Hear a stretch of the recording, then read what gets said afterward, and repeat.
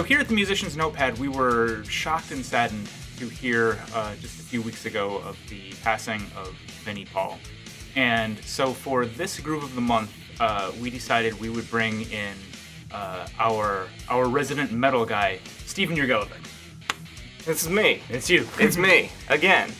And we'd like to just talk a little bit about, why Vinnie Paul is important and why this has made such waves in the drumming community. So, Steve, why was Vinnie Paul so important? Well, obviously, we all know the band Pantera. Mm-hmm. I mean, self-explanatory. But not only was he an iconic drummer because of that, I mean, he had lots of grooves and technique in metal, especially in their type of metal that they were making, that you didn't normally see from other people.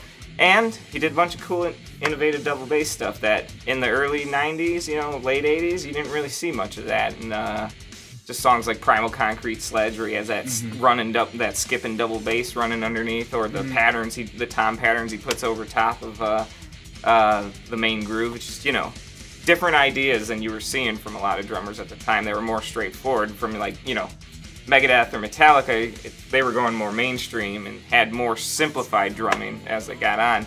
Versus Vinnie was always he always kept it kind of simple, but there was just moments where he came out with just cool ideas, cool grooves that are tough to play. I guess I don't know the best way to word it, but no, absolutely, yeah.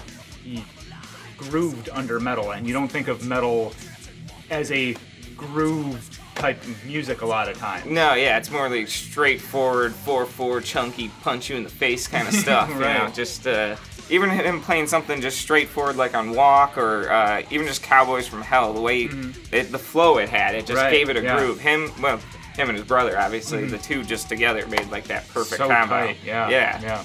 For me, and for a lot of people, Vulgar Display was a huge watershed moment in metal. Just listening to the album, like when I first listened, it was probably in the mid-2000s, it was like a punch in the face again. You were like, whoa, this hit different, just the deep growls and the tone, the dark tone, and just the power that they had on that album. The beginning of Rise, just the way it just punches you like you can't even believe.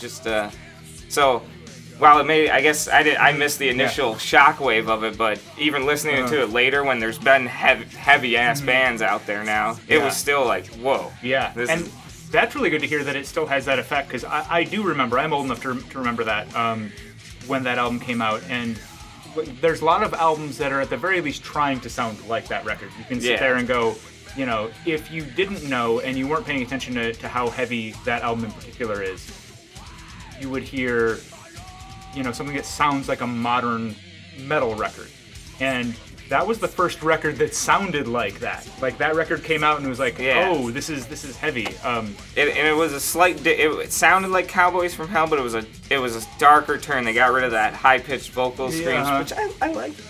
I like the screaming. But yeah, they took that away and just went deep growls, and you could feel the anger behind it for sure. This guy named from Anthrax, he said, Vulgar Display took heavy and made it heavier, took angry and made it angrier, and took metal and made it more metal. Absolutely. And it was just it just brought, I would even say the album after that, I feel like they went even a little bit darker. For Far Beyond Driven? There's it's an even darker tone. They got tighter, crisper sounds, tighter, they play together a bit tighter on that, and just, you could feel a little bit better writing, like, obviously people get better when they do things more. Right.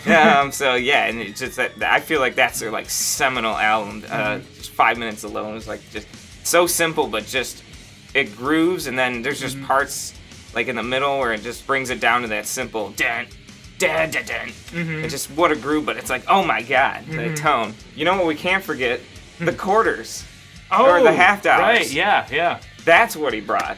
Distinguishable double bass. I mean, no one else was doing that before him. You didn't have that click to your Cowboys from Hell and all the albums after that, that clicky bass drum sound, because he put half dollars on his bass drum, and obviously that started a specific sound that now you have that click on your bass drum to give it that distinguishing punch. And just, I mean, I guess the reason that it's innovative is that gives the kick a little bit of attack that cleans it up. You can hear the individual hits. Exactly. So double bass becomes something less of woof woof woof woof woof and becomes da da da da da. Especially when he's doing some of those like cool patterns, like I'm Becoming, or really like right at the end of that song, which is just you can like without that click there, it might just turn into a more of a muddled mess in the recording. So.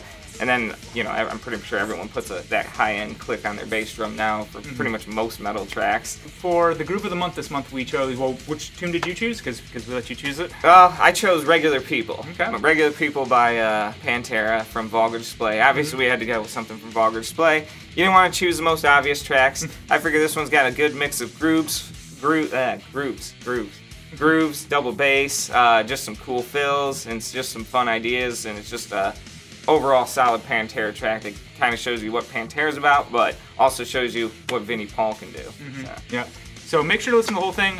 Because of the way that we've been structuring Group of the Month, we're just going to take the kind of running double bass section. But I think something that's notable to say about Vinnie Paul as well is that he doesn't generally stick with one groove through the entire thing, or one groove per section. Yeah. It's not like the chorus is always the same thing or the verse is always the same thing. I mean, sometimes that happens, but the idea is like there's a lot of evolution going on through the parts as he goes. They're actually in it reminds me of Far Behind Driven. Sometimes it's subtle, but I can't remember the song, but it just goes, he brings something from what was like a quarter or halftime and then plays it just in standard or halftime. Just moves it up a slight speed for the different verse, but it makes a difference and you notice it. It's so slight, but so each time the chorus comes through, it's like slightly, he's doing something just slightly different each time. And Take it away. All right. This is the main chorus of Regular People, though there are many cool grooves throughout this song. This is a 4-measure groove with running 16th note double bass throughout. The ride cymbal plays 8th notes on the bell, and there are snares on 2, 4, as well as the 3E. In the 4th measure, we go to a pseudo double time and then straight feel by placing snare drums instead on the 1 and, 2 and, 3 and, 4, 4 and. We also play crash cymbal instead of the ride bell on those hits.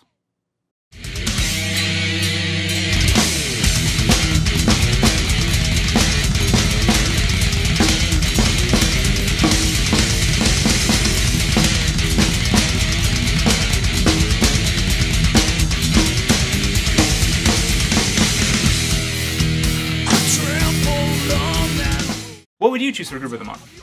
Leave a comment below or send us a tweet at Musicians Notes with #GOTM.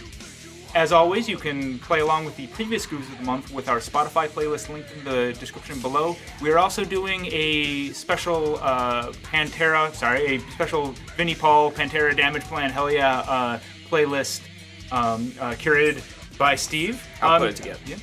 You can also follow Steve at his YouTube channel, Good Enough at Drums. We'll put that link in the description below as well. And yeah, make sure to like, comment, subscribe, all that stuff. Let's hit it.